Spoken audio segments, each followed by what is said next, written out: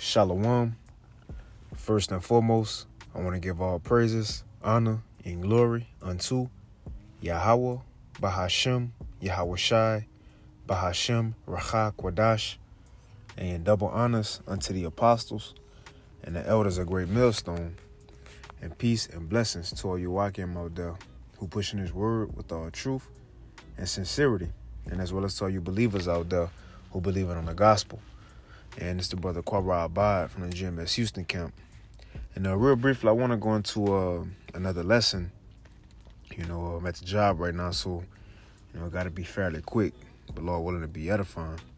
But I was listening to a couple lessons, from the apostles, the elders, watching a couple videos, with these economists going into, these bank runs, and a couple of videos hitting on the CBDC.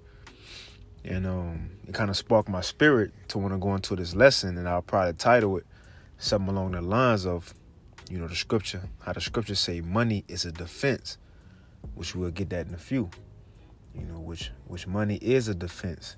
If you're in a situation, it can help you out. If you're in a bind, it can help you out. But nevertheless, as we know that the money system, the financial system as we know it today, with the little paper dollars and coins, all this is about to change. Everything is about to go digital. And that's the prophecy of the mark of the beast, which we know it as being that digital grain of rice, that RFID C-HIP. And we got to speak in code, for YouTube community guidelines. But nevertheless, the point is that money is a defense, right? Money is a defense. And our people, especially Negroes, Hispanics, and Native Americans here in America, they have been caught up on money. Money has become a god in this modern age. In order to get a woman, you got to have money, right? In order to have a status, you got to have money. Famous celebrity people covet after these things. And they waste their time seeking after tangible money that's temporal instead of seeking after the Lord. But again, the whole point is that money is a defense until the MOTB be implemented. Money is a defense until the MOTB be implemented, man. Yes, money can help you out now. Yeah, you can stunt with it now. You can buy the new cars, clothes, and the hoes with it now. But what that money gonna do for you? What how Jake be on Instagram holding a stack of money up to his ear like a phone. What that's gonna do for you when it no longer has a value? Which really it don't even have a value now. It's just your belief in it, that it work, that it's real. But once all is said and done and that dollar fell, and the only way for you to survive and get by in this society is whether you get that MOTB under your skin. And then once you get that, you go be tracked, and everything you do go be tracked and controlled. Money ain't gonna be a defense in that day when that MOTB be implemented. So the main defense right now we should be focusing on is serving the Lord. That's the only thing, true riches that could save us out of this these evils that's coming. But let's get into it. I don't want it to be too long. Let's start with this. Money as a defense scripture. It's Ecclesiastes 7. And I'm going to start at 11. It says, wisdom is good with an inheritance, and by it there is profit to them that see the sun. So, right, if you have an inheritance, you have money stored up, that's a good thing. It may be an emergency. Hey, you can go up in there, get you some out. Somebody may need help, a brother. You can go up in there and get it out. Right? You want to go out and have a good time, you have something stored up. And it says, verse 12, for wisdom is a defense, and money is a defense. But the excellency of knowledge is that wisdom giveth life to them that have it. You see? So wisdom is a defense and money is a defense. So yes, money can help you. Let's read the NLT. It says, wisdom and money can get you almost anything, but only wisdom can save your life. And that's what we talking about. Yeah, you can get your little tangible things here in this world with money. But what that money gonna do for you when Jacob's trouble and all hell break loose during Jacob's trouble? What that money gonna do for you then? Again, when the MOTB be implemented and there's a digital system, your $5 bill, $20 bill, $100 bill ain't gonna be accepted. So wherein it's gonna be the stunting that people doing now, what profit is gonna have in that day? The money phones, the Balenciagas and the new Rick Owens shoes. What will that matter in that day? It's just like Peter told Simon the sorcerer. Remember Simon the sorcerer? He tried to pay for the Holy Spirit. He tried to give Peter the money to get some of the Holy Spirit. And what Peter told him, he said, look, put that money up. Your money gonna perish with you. All this that these people have been wasting their time storing up, especially Israelites. Like the scripture says, 2 Ezra 9, who have in their life received benefits and have not known the Lord. Right? You wasted your time chasing a dollar. And at the end, when you go need the Lord, that dollar you've been chasing ain't gonna matter. Now you miss your opportunity to get back in one with your power, man. So again, it says wisdom and money can get you almost anything, but only wisdom can save your life, because this truth that we have received, this will allow us to endure the times we're coming in. Let's get Revelation 13 real quick. Remember, Yahweh Shai said he going to keep us from the hour of temptation. Having that wisdom is not having a 401k stored up. That's not what 401k in that day, man.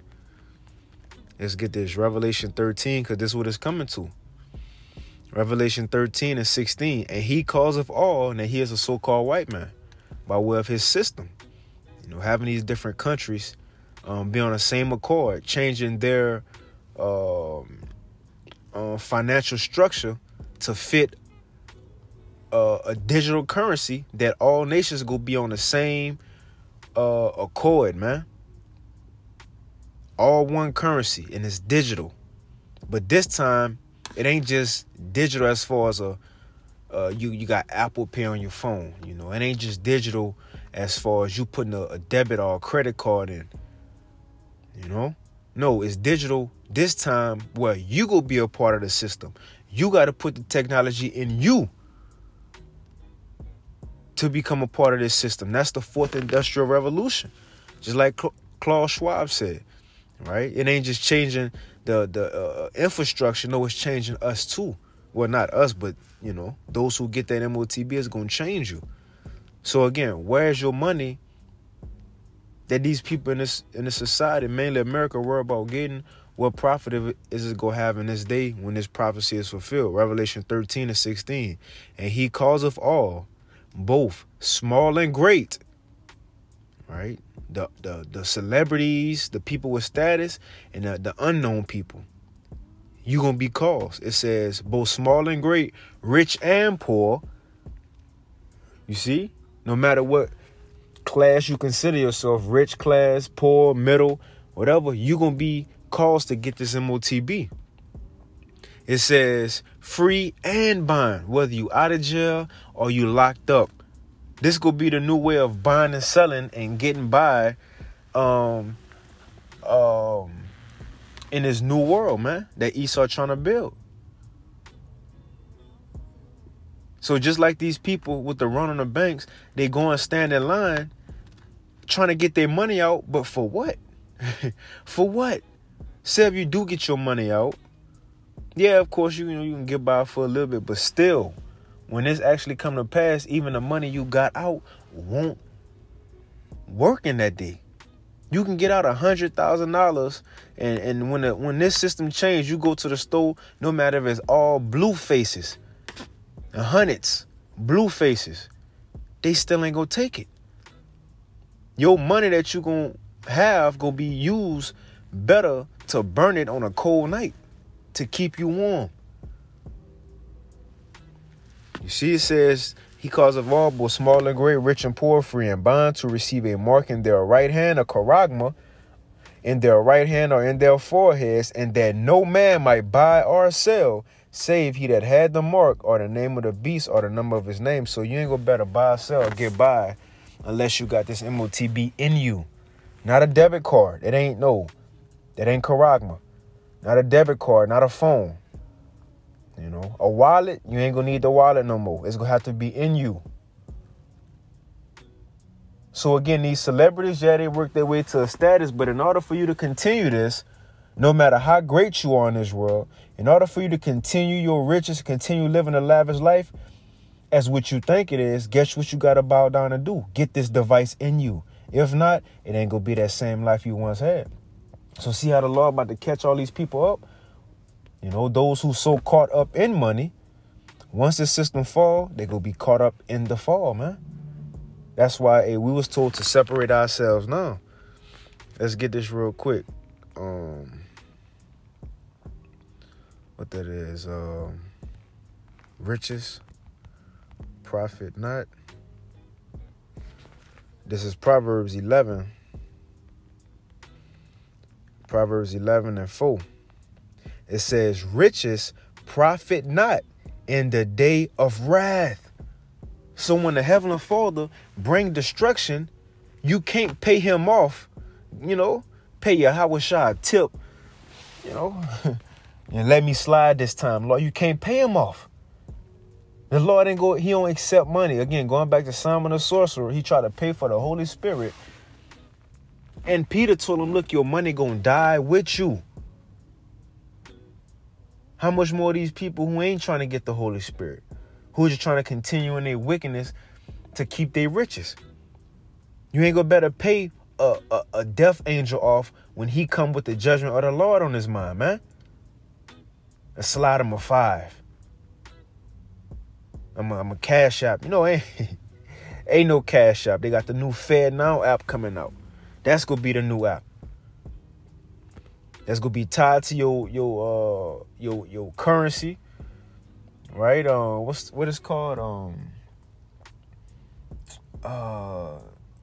social credit score, so on and so forth. All those things gonna be tied in one.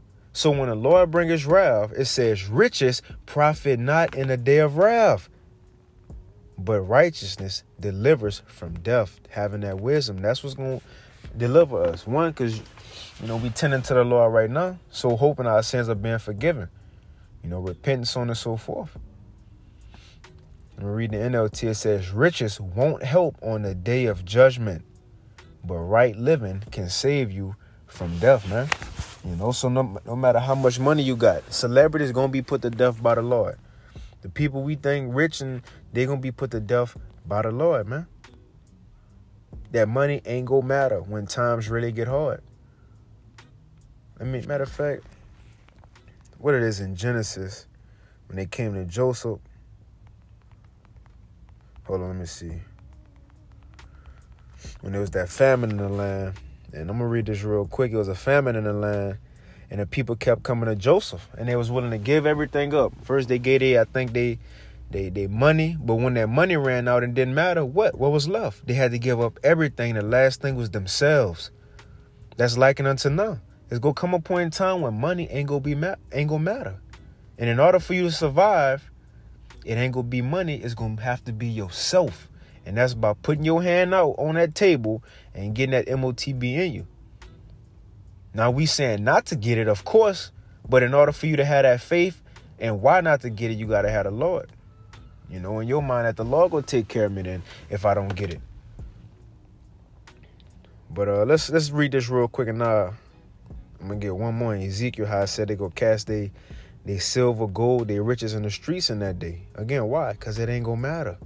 Why you think of all these apocalyptic movies, you see money in the streets, you see people burning money in wheelbarrows to catch heat, because it's void in that day. Even if you go to the store, it ain't going to, again, they ain't going to take it. Even today, some stores already today telling you, sir, we only take cash. We only take a card. Eventually, look, sir, we don't take cash or card. You got your chip? Come on. But let's read this real quick. This is Genesis 47 and 13. And there was no bread in all the land, for the famine was very sore, and the famine coming too, plus more in these times. It says, so that the land of Egypt and all the land of Canaan fainted by reason of the famine. And Joseph gathered up all the money that was found in the land of Egypt. That's like Esau today. He gathering up the money, doing away with coins, right? People can't get their money out the banks. He doing away with the dollar. You know, this actually happened back then. And Joseph ultimately did it to preserve, our people. But I'm spiritually likening it to how Esau want to do it on the left-hand side today. First he gathered up all the money.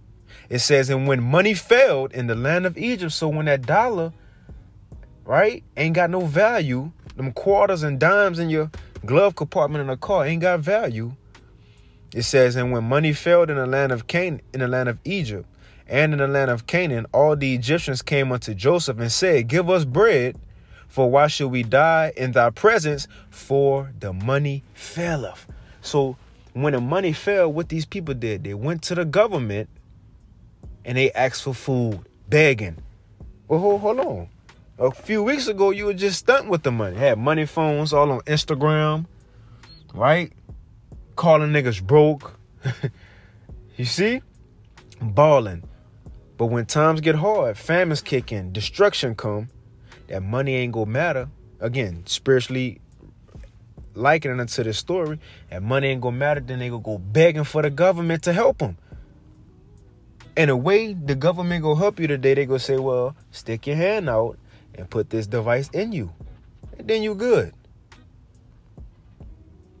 Or are you gonna trust in the Lord?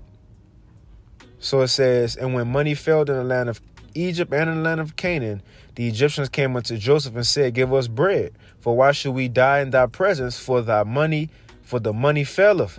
And Joseph said, give your cattle, and I will give you for your cattle if money fail. Well, look, if the money fail, give all your other resources then.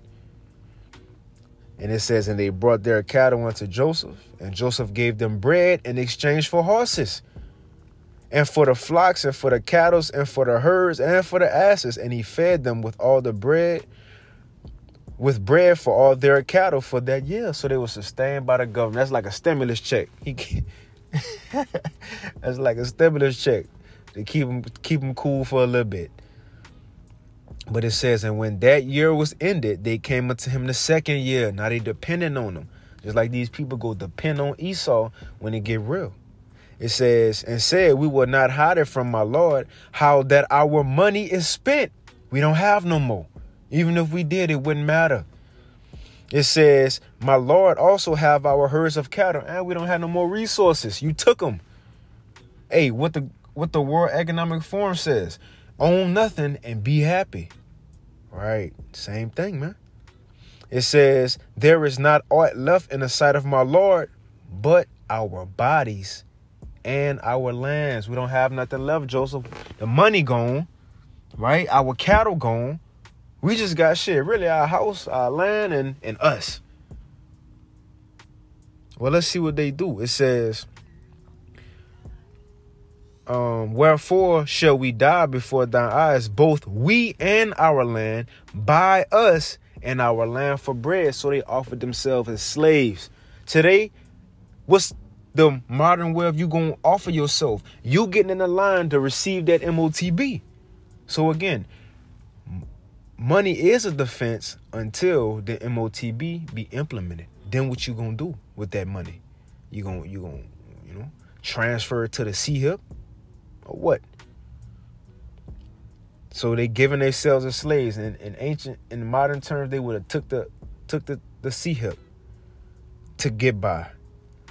It says, buy us and our land for bread, and we and our land will be servants unto Pharaoh, slaves. And that's ultimately what Esau want to do. Entering you into a blood covenant, because when you get that C-HIP, poke it into you, blood come out. Right? I heard the elder brother Require Quam going to that. But nevertheless, now Esau becoming your God, and you a servant to him.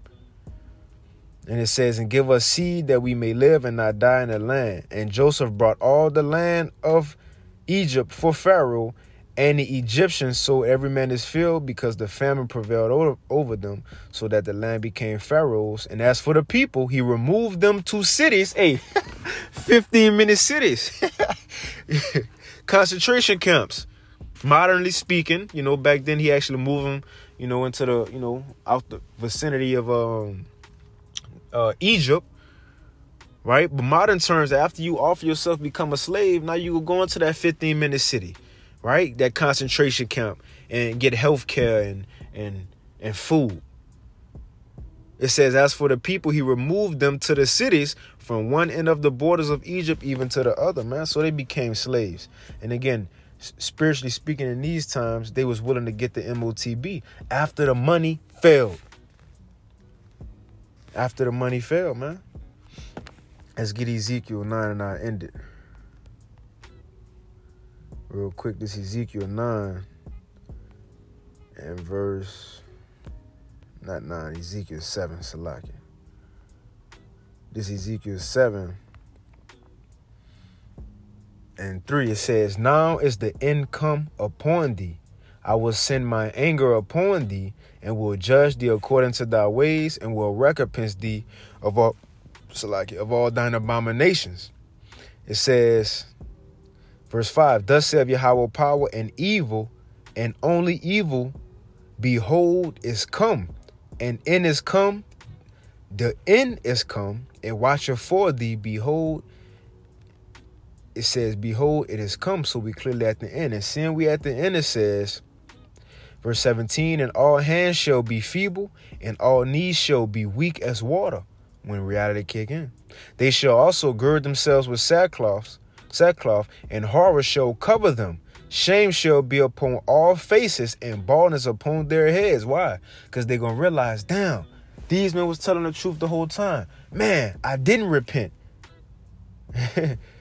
And what's going to happen, it says, and then they shall cast their silver in the streets, money, and their gold shall be removed, money. Their silver and gold shall not be able to deliver them in the day of the wrath of Yahweh by Hashem Yahweh Shai. It's going to be in the street. They ain't going to care about it. Why? Because it's going to have no value. The true value is this truth, man. That's why Yahweh Shai said, look, store up treasures in heaven, spiritual things, where moth and rust can't corrupt, where thieves can't break through and steal. Esau can't tell us we can't use this spiritual money. This spiritual money ain't in the guidelines of no man can buy or sell, save he got the charagma. That ain't for this money we got. The money we got surpasses this earthly guideline, man. These earthly guidelines.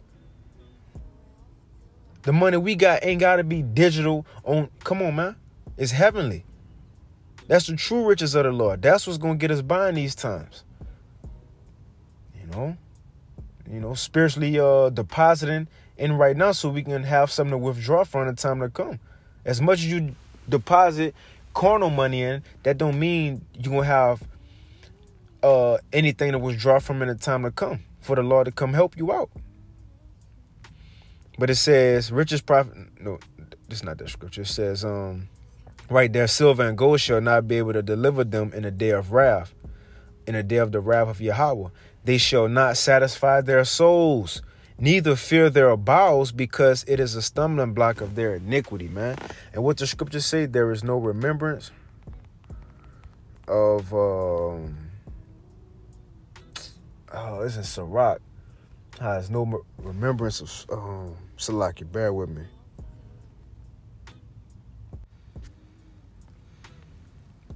All right, here we go. So this Sirach 11 and 20. Let's start at 23 and I'll end it. Sirach 11 and 23, it says, say not, what profit is there of my service, and what good things shall I have hereafter? Again, say not, I have enough. Like niggas in this world, they living their best life. They think they made it. They broke the generational curse and they storing up generational wealth. Where it says, and say not, I have enough and possess many things. And what evil shall I have hereafter? They think they good. Insecurity. But what the Lord said, in their security shall they be destroyed. It says, in the day of prosperity, there is a forgetfulness of affliction. So when you live in it, you forget about hard times. You forget about reality. And it says, in the day of affliction, there is no remembrance of prosperity. So when reality kick in, all this, stunting and, money phones and, balling out of control that Jake think they doing, they gonna forget about that, man. They ain't gonna think about that no more. Why? Cause judgment gonna be in their face. They gonna be dead in the middle of Jacob's trouble. You see, it says, in the day of prosperity, there's forgetfulness of affliction, and in the day of affliction, there is no prosperity of remembrance, man. So when times get real, man, look, none of that, what they doing right now, gonna matter in that day. You see, but I'm gonna end it right there, Lord willing. This lesson was edifying. I want to give all praise, honor, and glory unto Yahweh, Bahashim Yahweh Shai, Bahashim Chakwadash, double honors unto the apostles and elders of Great Millstone. And peace and blessings to all you out here out there pushing this word, as well as to y'all believers. Keep fighting, keep pushing. With that, shalom.